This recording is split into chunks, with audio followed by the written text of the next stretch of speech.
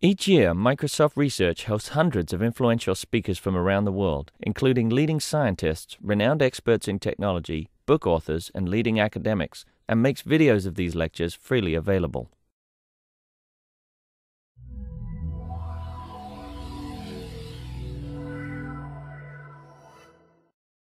We're happy to have Alexandre Stauffer from Berkeley, and he's going to tell us about Poisson Brownian motions and their continuum percolation in a mobile environment. Thank you. Thank you. So I'm assuming everybody can see above this line, okay? Hope so.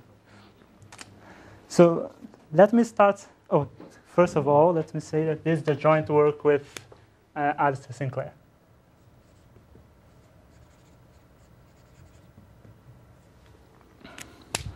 So I'll start defining the model in a simulation. So we start with a Poisson point process in the plane. And for the simulation, we're just going to take a finite torus just to make it more beautiful and appealing, but we can assume it's the whole plane. And then I'm going to draw balls of radius, say 1, centered at each point of the point process. And I'm going to see this as a model for a wireless network, where each point of the point process is a node of the network. And we're going to say that 2 points are neighbors if their balls intersect, like in these 2 points. And they are not neighbors if the ball doesn't intersect. The 2 balls don't intersect, like these 2 ones here. So this model is, in some sense, called random geometry graphs, right? So for the closer friends, we just call it RGG. And I forgot to say, but the Poisson point process has intensity lambda over the whole plane. So it's intuitively, as we increase the value of lambda, we expect more and more nodes to be showing up in this picture.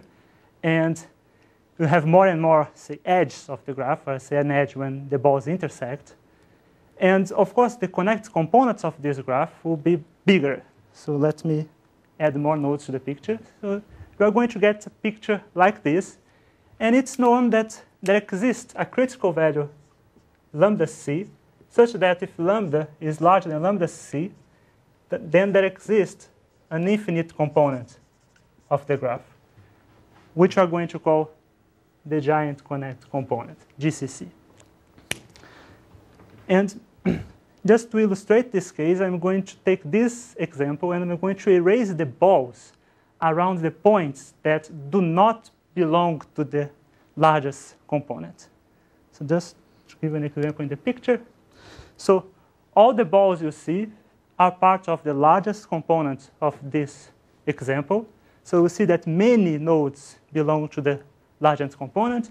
And in particular, the largest component is span the whole region. So it's present on the top, and you can find a path going through here. Maybe you can find a path, believe me. And so there exist giant components, but the graph is not connected. Right? You see nodes here that do not belong to this largest component. And these 2 facts, the existence of the giant component, the graph not being connected, occurs with probability 1 in the model of the whole plane. And when there exists a giant component, we are going to look at what happens with the origin of the plane. In particular, in this setting, the probability that the origin, I'm going to denote like this, does not belong to the giant component is going to be some constant eta that's strictly between 0 and 1. Okay? So by belong and not belong, I mean the origin belongs to the giant component if it's in one of these balls that I illustrate here, one of the balls centered at nodes that are part of the infinite cluster, infinite component. So as a model for networks, the fact that the graph is not connected is a pretty serious drawback. So we're going to consider particular subset of wireless networks, in particular mobile wireless networks, where you can think of nodes being people carrying their cell phones, right? And they are moving around, and every time a person is close to another cell phone, the two cell phones can exchange message. See? So translating to this model, what you are going to do is you are going to create a model of a graph that evolves with time. So at time that here is the mobile case, so at time 0, I will start with, not the ECC, I will start with a random geometric graph in the way I just defined in the picture. And each node will move as a Brownian motion. So we start with this picture that each node moves according to a Brownian motion. But just to simplify my life, I'm going to observe the model in discrete time steps. So we're going to observe times 0, 1, 2, and so on. So I really don't care what happens between 0 and 1. I'm just observing times 0 and 1. So let's see what happens. We start with a random geometric graph. And then we let the nodes move according to a Brownian motion. And I'm sampling the nodes in discrete time steps.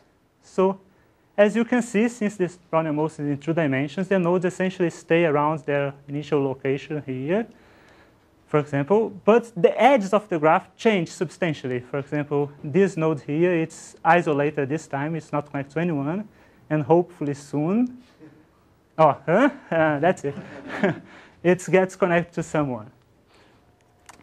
And there are some interesting properties. If I let this simulation run forever, and at some moment, not forever, but at some moment I stop it, and I ask you to forget everything you have seen before, and just look at this picture now, you are going to see that it looks pretty much like the same random geometric graph, right?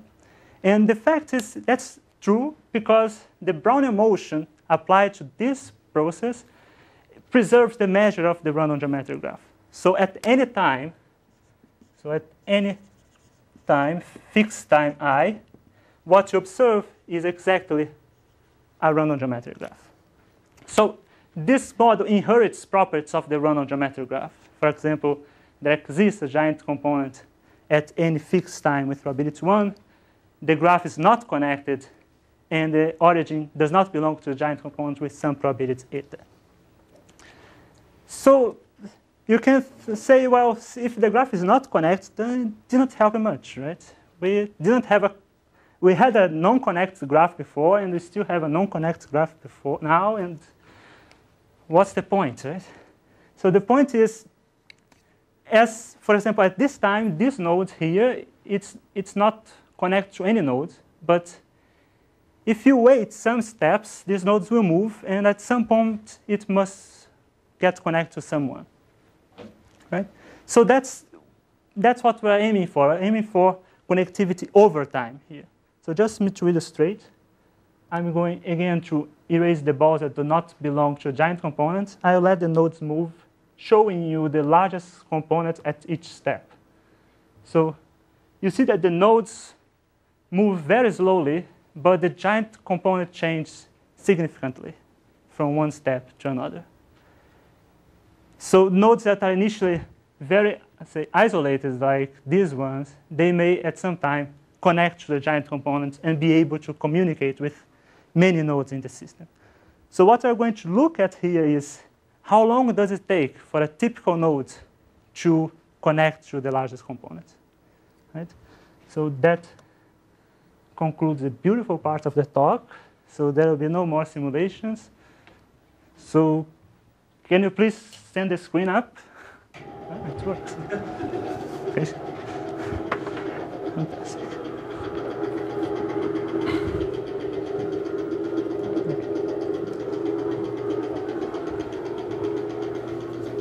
So let me now formalize the question. So we assume that lambda is larger than lambda c, and I say that I define this random variable tperc to be the minimum time I such that the origin belongs to the giant component at that time I, which I denote as GCC sub I.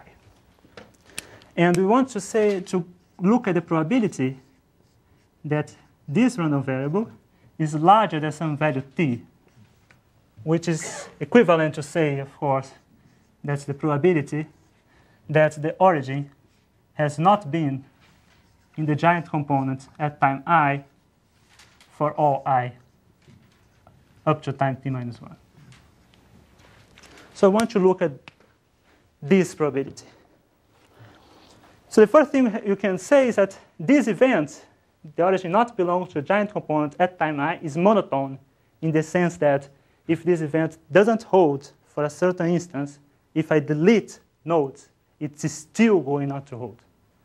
Right? So, of course, you can then apply the FKG inequality, and the first thing you can get is that this probability is larger than the probability for a fixed time I, which we defined as eta, to the number of steps. And the first question you could ask is whether you can get an upper bound that's also exponential in t.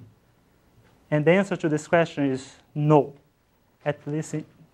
So just, I guess this requires knowing a little bit more about random geometric graphs, because if we delete some nodes, then potentially which component is the giant component? Change, well, no, the giant component is unique. Right? In the infinite. Yeah, but that's a theory. Yeah. You're right. Thank you. Thanks. And so we know by the FKG inequalities that this exponential lower bound holds. So the question we may ask is whether we can prove an exponential upper bound. And I said that the answer is no, at least in 2 dimensions. And I'm not going to talk much about that, but there is, you can use work on space coverage for random geometric graphs and Poisson point process to show that this probability is larger than exponential in some constant t over log t for 2 dimensions. Right? And so now we want to see what's the best upper bound we can get to this probability, and that gives us our theorem.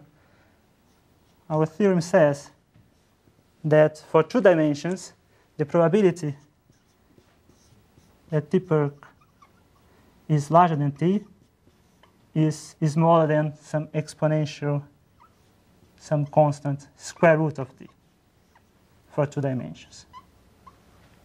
Or more general, our theorem applies to higher dimensions, which gets the bound e to the minus c t to d over t d plus 2. But I'm going to focus now in 2 dimensions only. Okay? So now from this point to the end of the talk, my goal is to try to give an idea on how to prove this upper bound. So is there any questions so far? No? Great. So let's see what you can do to prove this.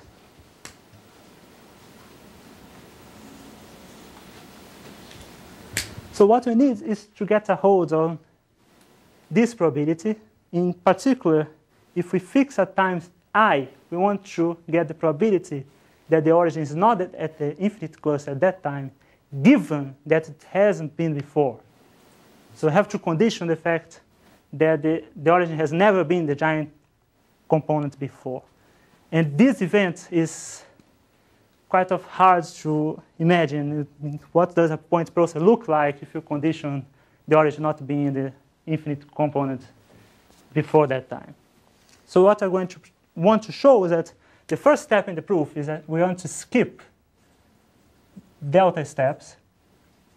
So now we are going to observe times 0, delta, 2 delta, and so on. And the idea is that if you skip some steps, you are going to allow the nodes to move further away, and you hope for some mixing to be achieved. And which I'll make clear hopefully later.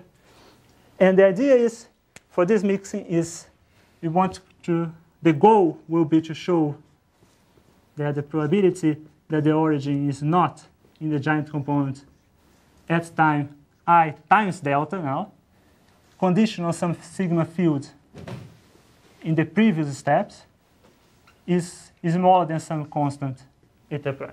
So the idea is to show that after I skip delta steps, this conditional event will be essentially the same as without the condition. Means nodes will move far away in such a way that what we are going to see in the process will be roughly a fresh Poisson point process.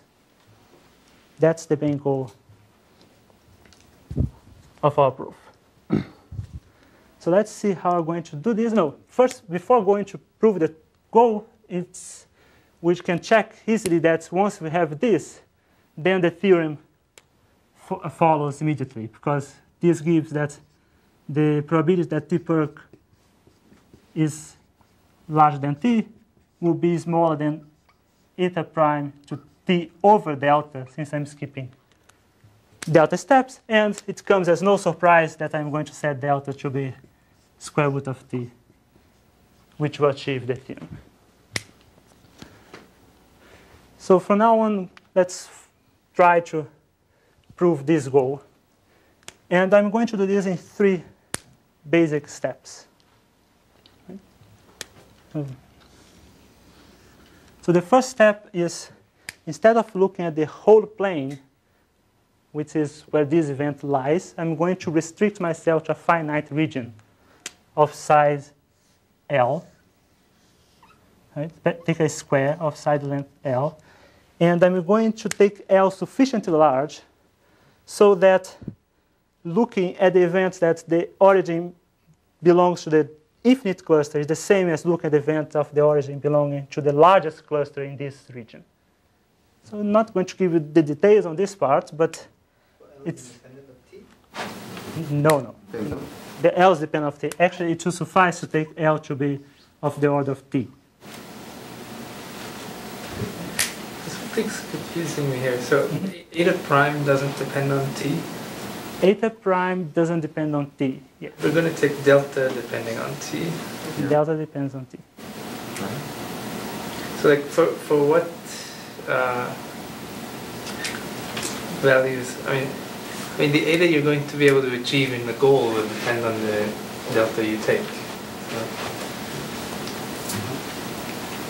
No. I mean, why can't we take really delta equal to 1 to get something even better? Oh, but then you cannot get the constant here. Right. Because so essentially what I'm saying is that what we're going to see after this conditioning is a fresh Poisson point process, right? If you don't take delta sufficiently large, this process will be subcritical, for example. So how? And then you mixing time of the I local. shouldn't take the goal too literally. Okay. All right. So, okay, so we start with this box. We're going to look at what happens inside this box only, but to prevent interference from the outside, we're going to control a larger region of size 2L, right? So that whatever happens outside this region don't affect what happens in the box, essentially. It will be probably clear later on.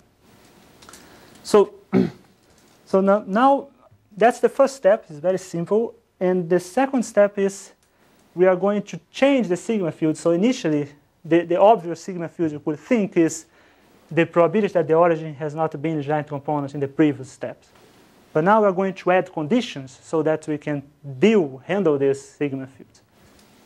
And the condition I'm going to use is some notion of density. So let me first explain what we do. You take this big box and you tessellate it in small squares. You do the tessellation, the usual one, all the way, the whole box. And these small squares will have side length little l, right, which will all depend on T. And I'm going to say that a cell, which is this little box, so a cell will be dense if it contains at least some number of nodes. So this is for a fixed time. You look at a fixed time, a fixed cell, and say a cell is dense if it contains at least some number of nodes. And this number is the expected number of nodes in that cell, which is lambda L squared, times some 1 minus epsilon, where epsilon will be made sufficiently small in this case. So one that the cell is dense if it has slightly less, it has more nodes than something slightly smaller than the expectation, right? And of course, since the number of nodes in the cell is a Poisson random variable, this event has high probability. In particular, the probability that the cell is dense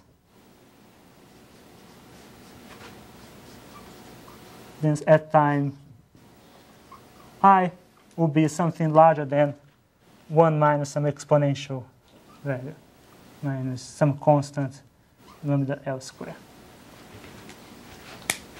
Okay. This is for a fixed cell and a fixed time I. And we can extend this to all cells and all times, so that we have the probability that all cells are dense at all time I will be just the union bound, so the number of cells times the number of steps. And so we're going to work with these events that the cells are dense at all time i's. And now let me show you how to relate L with delta. So the idea is we set delta sufficiently large so that after delta steps, a node can walk anywhere inside its cell and even further away. So essentially, we want delta to be, not A, but delta. We want delta to be some large constant times L squared, so that we can move anywhere in the cell. So since delta is going to be square root of t, as I said somewhere, where is it? It's here, yeah. Great. So as I said here, we have that L squared is also square root of t. Right? So this event,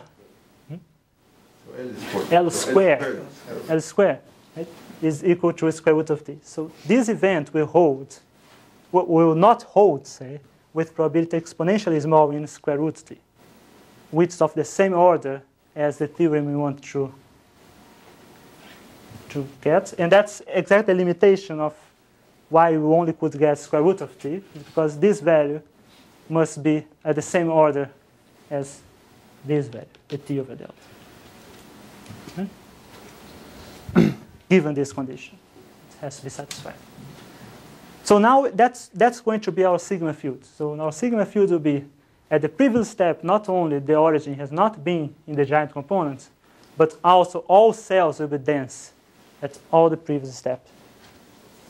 And I'm going to use this to show that what we are going to see is itself a Poisson point, or contains some Poisson point process. So that's the part for the rest of the talk. So let's see how we use the density. So take a fixed cell of size L. And we know that it's dense. So we know there are many nodes in this cell. We don't know where they are, how they are distributed. It doesn't matter. We just know there are many of them. So more than 1 minus epsilon nodes. And I'm going to put inside the cell a fresh Poisson point process. Right? A fresh Poisson point process with intensity smaller than this, a little smaller than this, 1 minus epsilon square lambda. Right? So I'm going to add Poisson point process to this cell and all the other cells inside this big box of size 2L with intensity smaller than the minimum number of nodes we are seeing. So we have some nodes here. Let's draw as a cross, for example. And since with high probability, the number of cross will be smaller than the number of blue points, right? So we are able to match each cross to one blue point, and we can do this in an arbitrary way. Doesn't matter which point we choose. It only matters that each blue point is matched only to one red cross. And now we're going to let the blue points and the red cross move according to a Brownian motion for delta steps. But note that since these guys are at the same cell, their distance must be smaller than the diameter of the cell, L square root of 2, right? But delta is of the order C, L squared. So after delta steps, both nodes are able to traverse this distance, no matter how I couple them. And that's the main part, because if I take C sufficiently large, it's easy to show that we can couple the motion of these two nodes so that after delta steps, they go to the same location with high probability. So you can say that the red cross and its partner move to the same location with probability 1 minus epsilon, say, by setting C sufficiently large with respect to epsilon. Right? So when you have this, you know that the red cross that couple with their partner forms itself a Poisson point process by thinning this one with probability 1 minus epsilon. So it's a new Poisson point process with intensity 1 minus epsilon cube times lambda. So, let me just ask a question. Yeah. So why? So not all, you notice is that all of them are coupled. I don't need all of them to be coupled. Right. All the red cross, not all the blue. Right. So, but you don't need all of them. Are all the red crosses can be coupled, or just some of them? No, completely coupled to the same location, just some of them. So those that are not maybe special ones. Why? I mean, you said thinning, but they're random ones. No. You can't couple them. So that's okay. Those that travel somehow. Maybe let me explain the coupling. What? Let me explain the coupling. Yes. It's maybe easier to see. So the coupling is you take a pair and are going to choose a position for the red cross first. Right? So say you choose this position, and suppose the distance here is, say, Z. So I'm going to give you a subdensity that shows how to move X to the position at distance T. And the subdensity will be essentially a normal distribution, which is the usual for the Brownian motion. So 1 over 2 pi delta exponential. But instead of having Z square to delta only, I have Z plus L square root of 2 square. So instead of the usual Brownian motion, I will hide where I had this L square root of 2. I just add this extra term. So this is, of course, smaller than the density of the Brownian motion pointwise. Right? And not only that, but if you take this, the partner of the red cross, the density of him moving there is also larger than the subdensity. Right? Because by the triangle inequality, this distance is more than L square root of 2. Two pairs move independently. No, but the main trick is that this subdensity does not depend on the location of the blue point.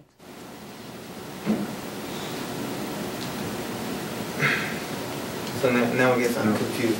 If you have two red crosses are coupled, right? These two. No, you couple the red and the blue. You don't couple the red. Sorry, yeah, but like the event that one is coupled and the other is coupled, are these independent? Yes. Yeah. Okay. But that's not enough. That's not enough for the thinning. Why not? Because you want to know that the thinning doesn't depend on location. Yeah. It doesn't. Okay, with this particular couple. He explained the way where it doesn't depend. It just depends on the distance, the coupling probability between them. The distance between the red and the blue.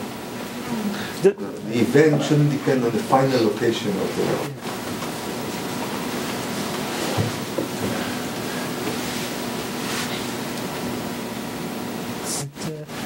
Settle. Any more questions so far? Thanks. So that's how we do the coupling. And we know that doing this coupling, what we show that to get this 1 over epsilon is just that if you integrate over z, we get the 1 over epsilon for some large enough c in the definition of delta. Okay. So that gives you the probability that they couple to the same location, and this forms a Poisson point process with intense 1 minus epsilon cube times lambda.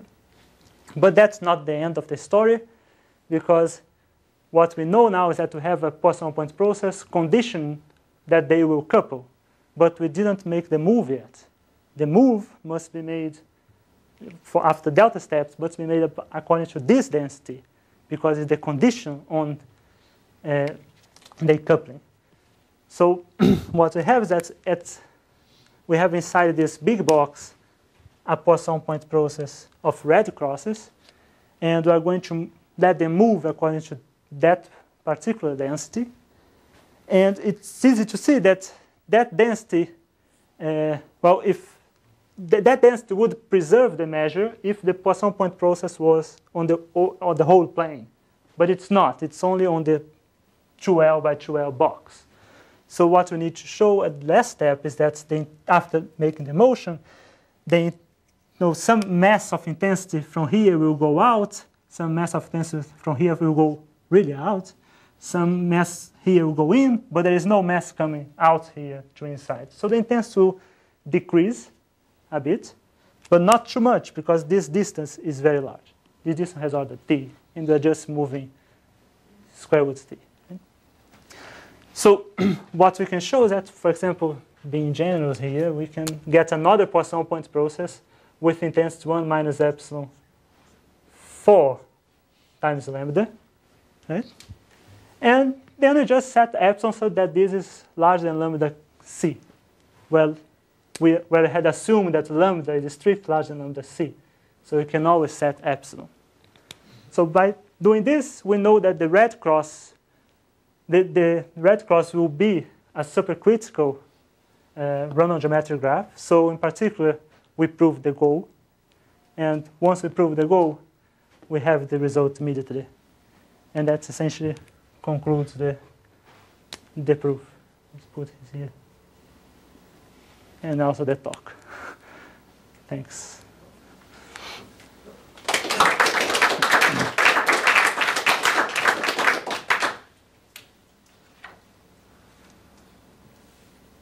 Questions? What would be your guesses to the real? Oh, the real one? For 2 dimensions, I'm pretty sure the real one is matched the lower bound. We weren't able to prove it, but we believe that's the right answer. We should say that this lower bound is computing some probabilities. So you say what?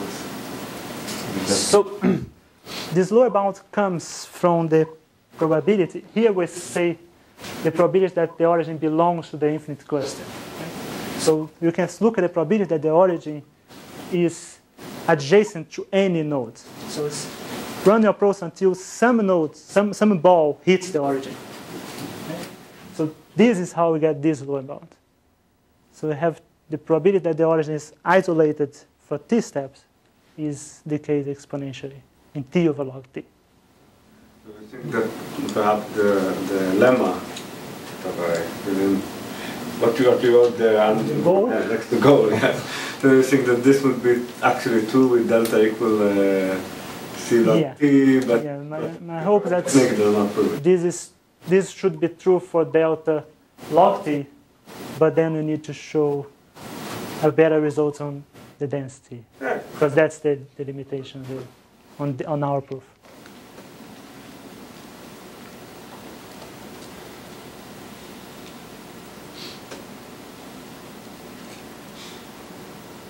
But if what you were interested in was simply whether it's ever had a neighbor or not, then you know this is the right answer. We know this is tight. Yeah. We have an upper and lower bound. Well, it's known from the space coverage result, and we have a generalization for some case. So I have an upper and lower bound for this particular problem. So you don't have a better lower bound in d bigger than 2? So for d bigger than 2, the lower bound for this, from this setting is exponentially in t. So that's the best. It's like as good as the FKG inequality.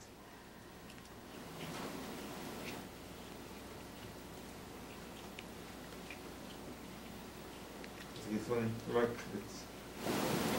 It's known that for the coverage problem, the probability is e to the minus the volume of the Wiener sausage at time t.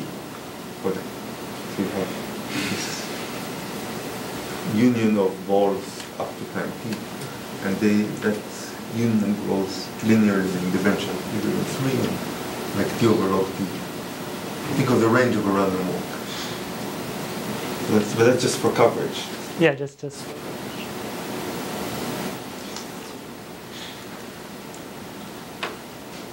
Any more questions? Thoughts? Solutions? Okay, thank you again.